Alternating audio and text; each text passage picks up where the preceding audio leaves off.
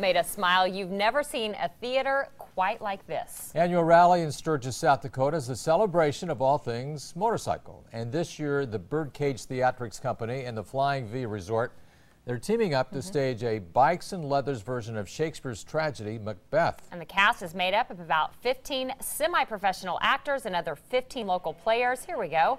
They're sticking to the Bard's original script, but replacing warring Scots with battling bikers.